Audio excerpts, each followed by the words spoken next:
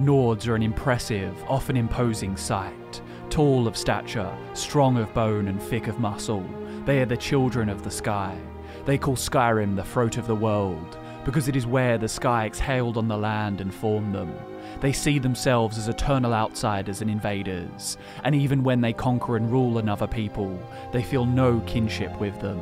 The breath and the voice are the vital essence of a Nord. When they defeat great enemies, they take their tongues as trophies. These are woven into ropes and can hold speech like an enchantment. The power of a Nord can be articulated into a shout. The strongest of their warriors are called tongues. When the Nords attack a city, they take no siege engines or cavalry. The tongues form in a wedge in front of the gatehouse and draw in breath. When the leader lets it out in a ki, the doors are blown in and the axemen rush into the city. Their shouts can sharpen blades and galvanize men. They can stop charging warriors and summon storms with a single roar. The most powerful Nords cannot speak without causing destruction.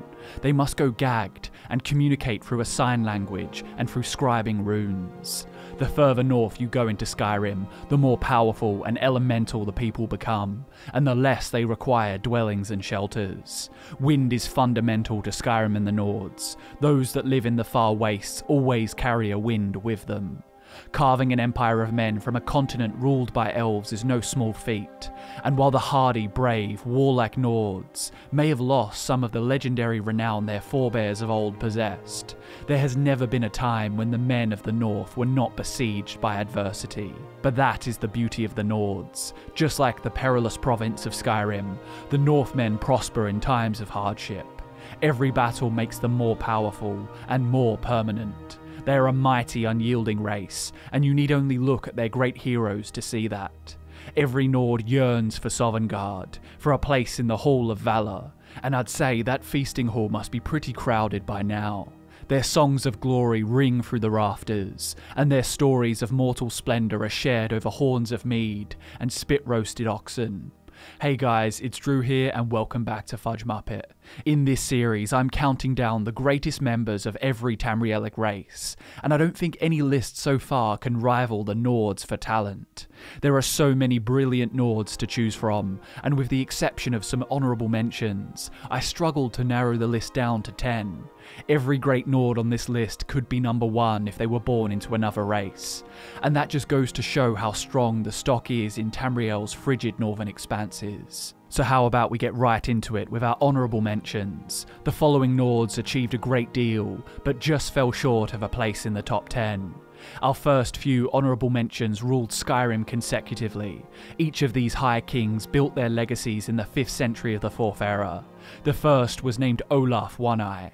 He was a great warrior and excelled as the Jarl of Whiterun.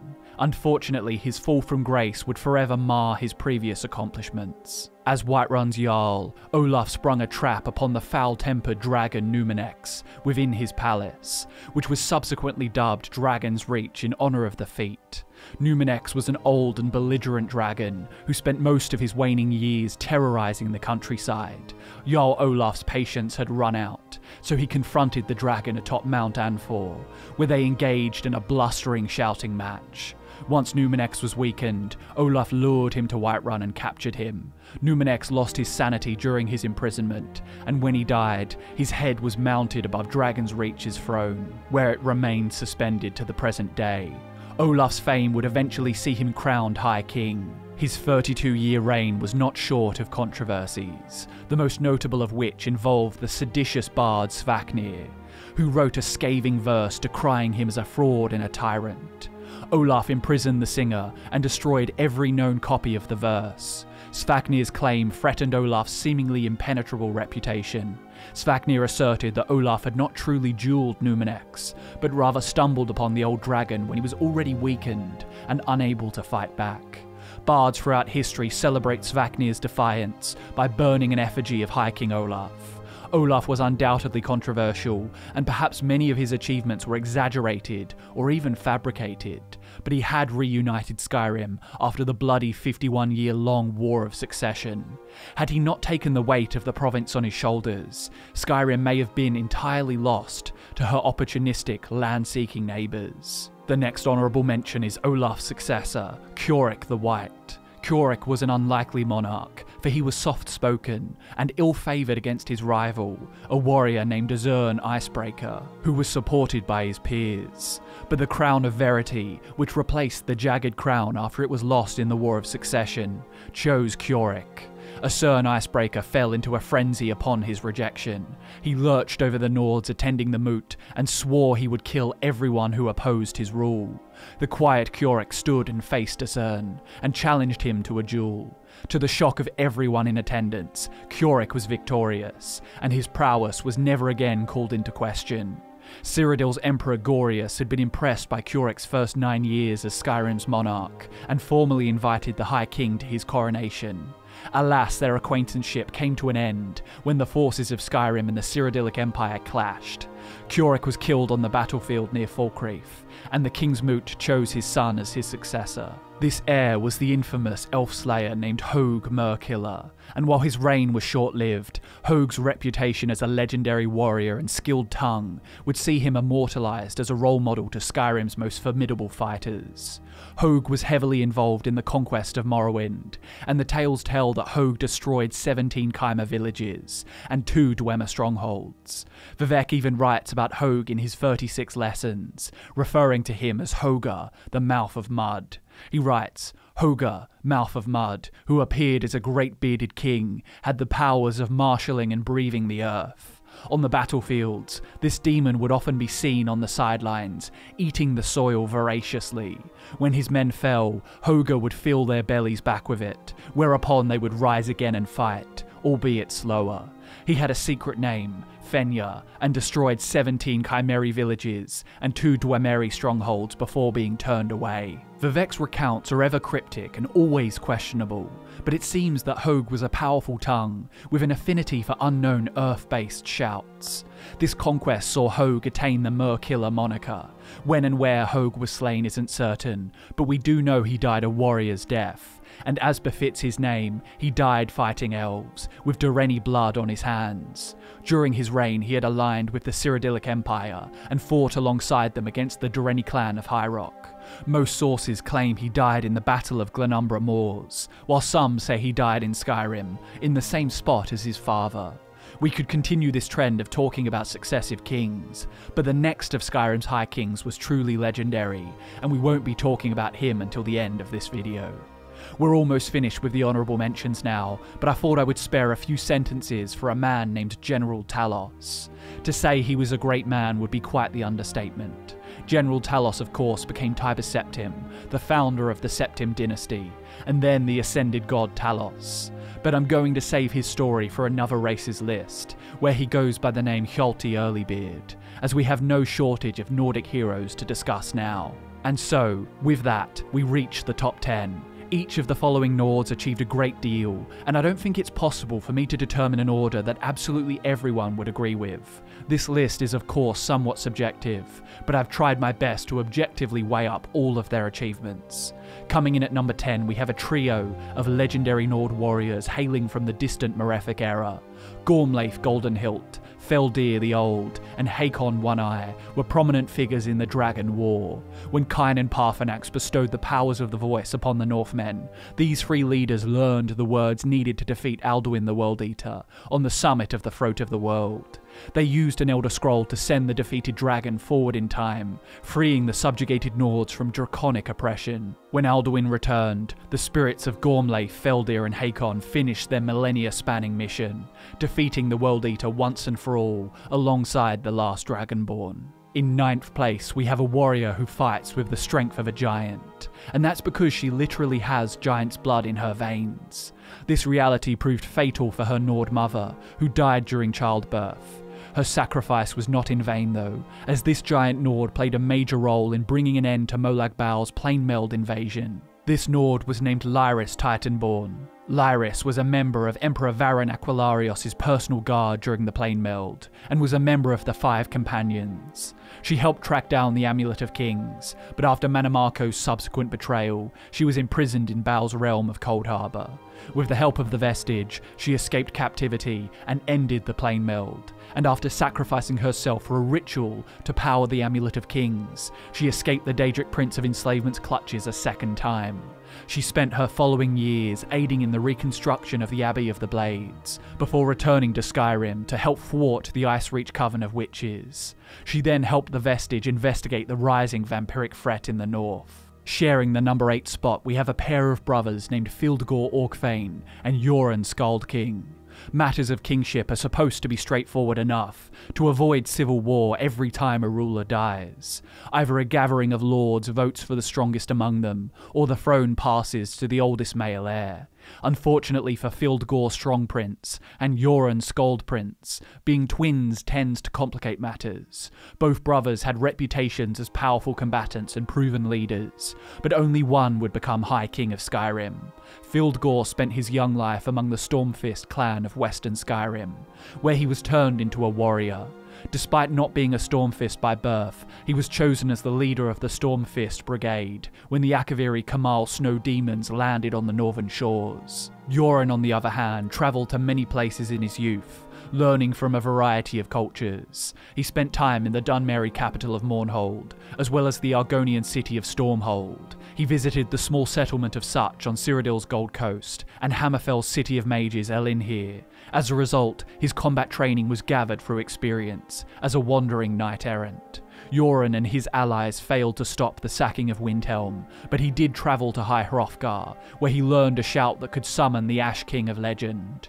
Both Fildgor and Yoren were crucial in defeating the Akaviri invaders, but when the crisis was averted and the dust cleared, the twins were both eligible to the title of High King, and of course, both men claimed it. Fildgor and Yoren fought in single combat, sacrificing their filial bond to avoid all-out civil war in the wake of the already devastating invasion. Yoren emerged victorious, and proved himself to be the greater of the brothers. Fildgor was bested but not killed, so Yoren exiled him. Fildgor rallied an army of orcs and attempted to usurp the throne by claiming the favour of the Crown of Verity, but the plot ultimately failed, and Yoren Skald King ruled uncontested as High King. Coming in at number 7, we have a Nord who never wore a crown, and didn't forge a reputation by the blade. This Nord was instead an immensely powerful and influential wizard. His arcane achievements are surrounded by myth and legend, and despite living in the early First Era, remnants of his legacy are seen both in Skyrim and all over Tamriel to the modern day. If you spend the night in one of Skyrim's many taverns, you might hear the bards sing of Shalador, building the city of Winterhold with nothing more than a whispered incantation, or how he came face to face with the dragon god of time, leaving only once he had learned the secret of life. Or perhaps they'll inspire the mead-drunk patrons with the tale of Shalador single-handedly fighting an army of desert-dwelling dwarves in the Battle of Rorke and Shalador. You won't find many figures from the First Era with perfectly accurate histories. Embellishment is inevitable with cultural heroes, but even if these stories are played up or made up, one thing that isn't in doubt is Shalador's role in pushing for higher standards among mages. He staunchly believed that magic should be used responsibly by trained mages, and should not be employed freely by the common castes. Even though it seems more likely that Vanus Galerion was responsible for organising magic into schools and implementing institutions of magical learning, there's no doubt that Shalador also played a significant role in encouraging these reforms. There isn't clear evidence, but I think it's reasonable to assume that Shalador founded the College of Winterhold, even if he alone didn't popularise arcane elitism. During Shalador's time, the requirement to begin training as a wizard would have been higher than merely showing Feralda your Magelight spell. He was so dedicated to the cause that he isolated himself in the ruins of the old dragon citadel of Bromjanar. Here he constructed his ultimate test, a labyrinth, the namesake for Labyrinthian. When he wasn't perfecting his maze, he was writing about his magical discoveries. Thousands of years later, mages still long to find the remnants of his notes in those ancient Nordic ruins. This labyrinth is said to contain what the elves call Glamoril, the secret of life. In the number 6 spot, we have an ancient Nord who fought on the other side of the Dragon War. This Nord was a member of the Dragon Cult, and he refused to aid Hakon One-Eye and his companions in their plight, believing that if he wanted Alduin dead, he could do it alone.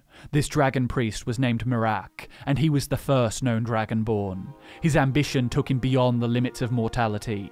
His search for knowledge and power took him to the Daedra Lord Hermaeus Mora, and Mirak soon became the prince's champion. Mora taught Mirak to bend the will of dragons, and when combined with his innate dragonborn powers, he was unstoppable. He turned on his dragon overlords, absorbing the souls of those he slew, and he enjoyed an immortal existence in Mora's realm of Apocrypha, where all the universe's best-kept secrets were stored.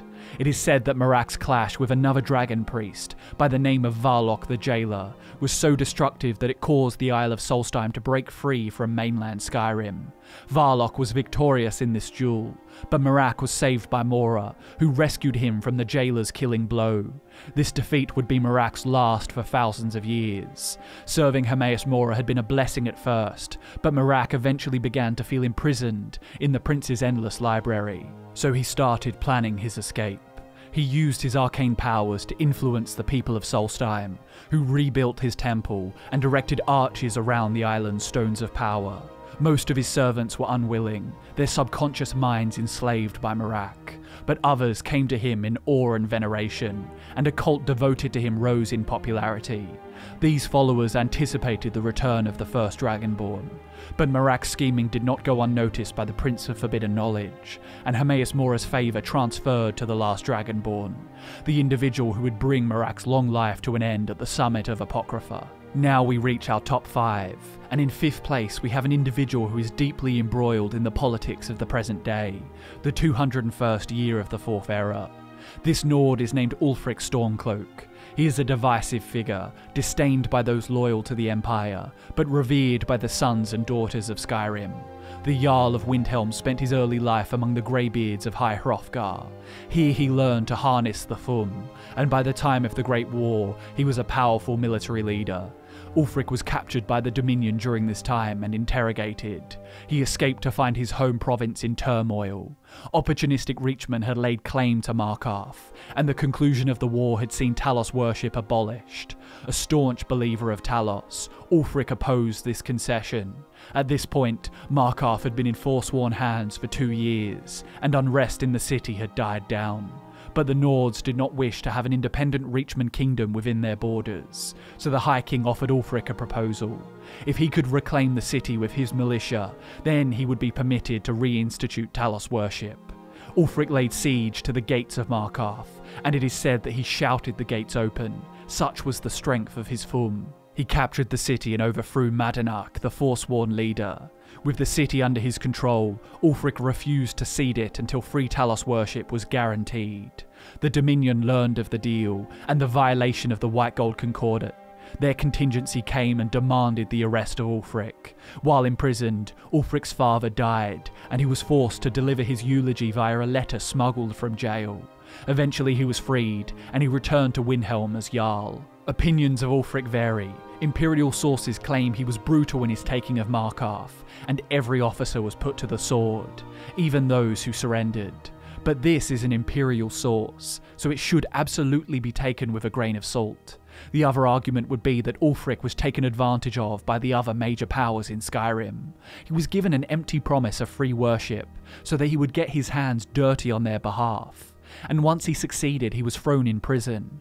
It should come as no surprise that the Stormcloak Rebellion began almost as soon as Ulfric returned to the Palace of Kings in Windhelm. At the moot following High King Islod's death, Ulfric voiced his desire for an independent Skyrim. The new High King Torrig did not give an immediate answer.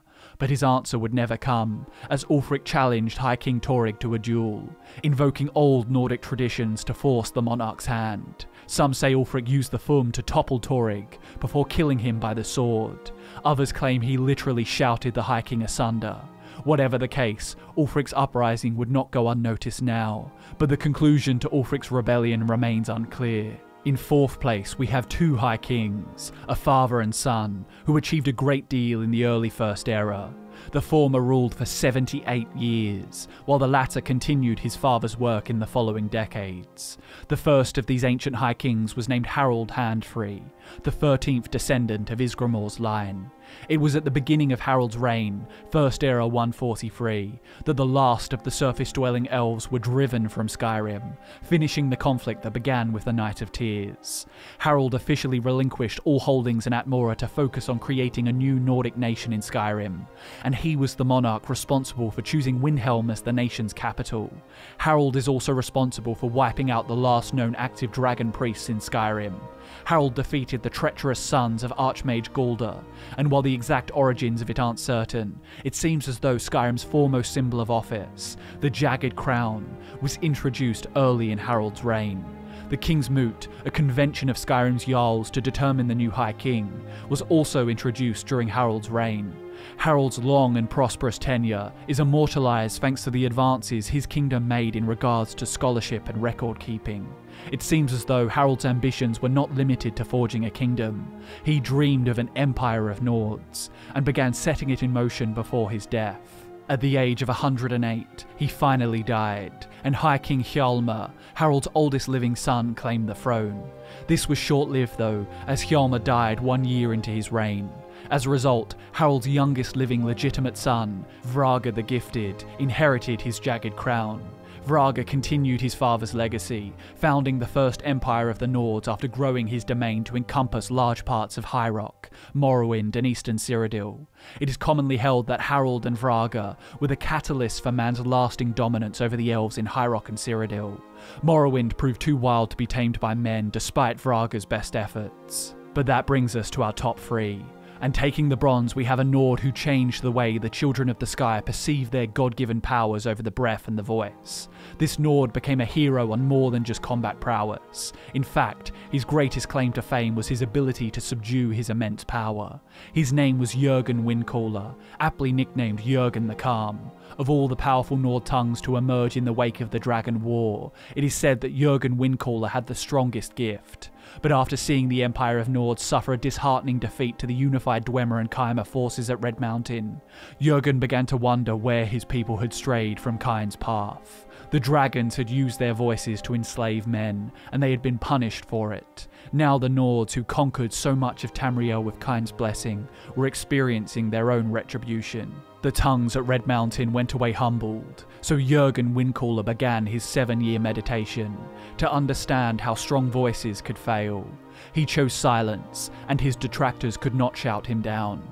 Jurgen began a monastic order called the Greybeards, and with his followers he built High Hrothgar, where responsible voices could study the voice, and how to speak only in true need. Jurgen revolutionized the way the Nords viewed the voice. It was not a tool for war, but rather a means of attaining enlightenment. Now he feasts for eternity in Sovngarde. Taking the silver, we have the most mysterious figure in Skyrim's history. He goes by many names: Ysmir, Dragon of the North, Breath of Kain, Shaw's Tongue, the Grey Wind, the Storm of Kain, the Kingmaker, the Ash King. But if you do know of him, you would know him as High King Wulfharth. As a man, Wulfharth was born in Atmora and ascended to Skyrim's throne after the death of Hogue Merkiller. He reinstated the ancient Nordic pantheon, the animal totem gods, and he did not abide the Elysian religion of the Eight in his domain. He drove the Dureni from Skyrim and ruled for 53 years. He was also a dragonborn, but some would question whether Wulfharth was ever a man at all, for he is shrouded in a great deal of myth and controversy. Most of what we know about this High King comes from the 5 songs of King Wulfharth. The songs say he had such a powerful voice that he could not physically swear into office, lest he reap destruction at his own coronation. In purging the Elysian doctrine from Skyrim, Wulfharth undid all of High King Borgus's work, and for his zealotry he adopted the names Ysmir, Dragon of the North, and Shaw's Tongue, for Shaw was the ancient Nordic version of Lorkhan. On top of ridding Skyrim of the Dureni, Wulfharth is credited with wiping out a huge number of Eastern Orcs. The songs say he shouted their chief into oblivion. When he swallowed a thundercloud to keep his army from catching cold, the Nords called him the Breath of Kain. Perhaps the most bizarre of King Wulfharth's songs was the one about Old Knocker. Orki was an enemy god to the Nords, and he summoned Alduin the World-Eater when he saw Wulfharth's unbridled power.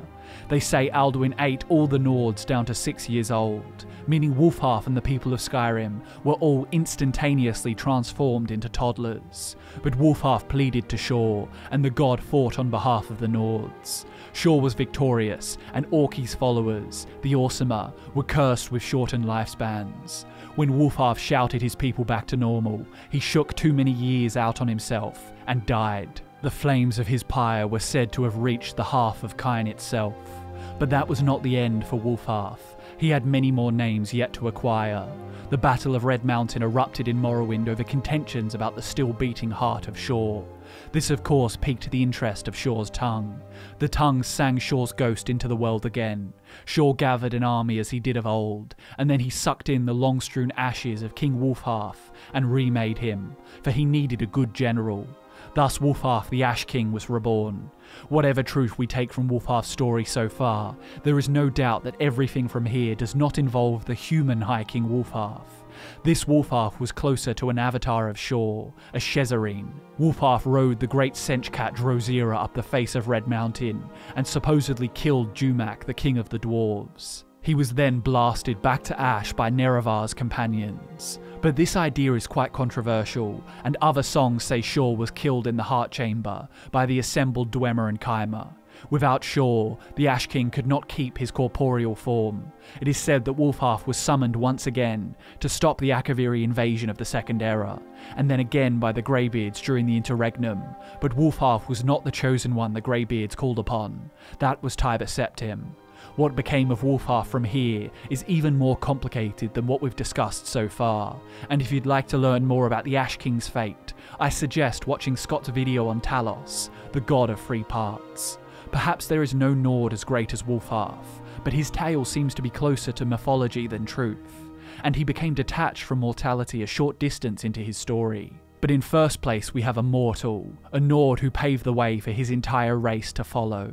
He is the reason Skyrim truly belongs to the Nords, for he is the harbinger of us all. His name is Ysgramor, the first Atmoran king of Skyrim. Contrary to popular belief, Ysgramor was not the first man to settle Tamriel, as Nedic migrations across the continent's north predate his adventures, but Ysgramor was the most successful, and benefited from being a skilled writer. He is often referred to as the bringer of words, and that's because he is the first known human to transcribe Nordic speech using Elven principles of writing, which makes him one of the first, if not the first, human historian. No wonder he is so well remembered by men. He introduced them to documenting history. He came to Skyrim in the Malefic era, and his dynasty would rule the north until the 369th year of the First Era. Ysgramor was among the wave of Atmorans who established the city of Sarfall in Skyrim, but when they unearthed an ancient artifact, the otherwise peaceful Snow Elves attacked. The exact cause for this attack isn't explicitly stated, but it's heavily implied that the Falmer became hostile after learning of the Atmorans discovering the Eye of Magnus. Ysgramor and his sons were the only survivors of this bloody night of tears. They returned to Atmora to rally the greatest warriors of their race, before setting sail south in search of vengeance. Ysgramor and his 500 companions tore across Skyrim, claiming every piece of land they crossed. It was a costly endeavour, and Ysgramor's eldest son was lost on the voyage across the Sea of Ghosts. It's said that Ysgramor braved a mighty storm on the open sea in search of his lost son, and slew a dozen beasts in his grief. But the rest of his quest would prove more fruitful. He reclaimed Sarfall, he built the city of Windhelm in honour of his son, and the companions pressed on, the crew of each ship in the fleet travelling in separate directions, and as they went they discovered more and more of their new home, Skyrim. Everywhere they went, they wiped out every elf they could find, so complete was their desire to avenge the Night of Tears. Ysgramor and his companions waged war against the giants of the north too, but the Snow Elves were the priority. Eventually the Elven Scourge was completely eradicated on the mainland, leaving only Solstheim. In a costly battle beneath the Mosring Mountains, the Snow Elves were defeated once and for all. The songs of the return are eternal and numerous. For those first 500, those companions of Ysgramor, who cleared the way for mankind's rightful habitation, burned with a fire not seen since those days long past. Each ship carried a crew that performed legendary feats that could feed the pride of any nation for 1,000 years. And during this time of the broadening, scores of companions wandered the land, bringing the light of the proper gods to the heathen land of elves and beasts. When news spread that Ysgramor breathed his last, it was as if a dark cloud washed over Tamriel from horizon to horizon. The day's brilliant lights went out in silent honour for their fallen general and war leader. While future Nords know only Ysgramor's glory as it gleams through history, the 500 companions knew his might with their own eyes. And such a loss hung so heavily on the heart that mere words cannot express the altering of their world. Ysgramor, the first king of the Nords, the harbinger of us all, Wulfrad in hand, is the father of Skyrim, and you won't find a Nord in the north who is not empowered by the mere utterance of his name. And that's why Ysgramor is the greatest Nord of all time. I hope you enjoyed the video, guys. Thanks so much for watching. I've been Drew, this has been Fudge Muppet, and I'll see you in the next one.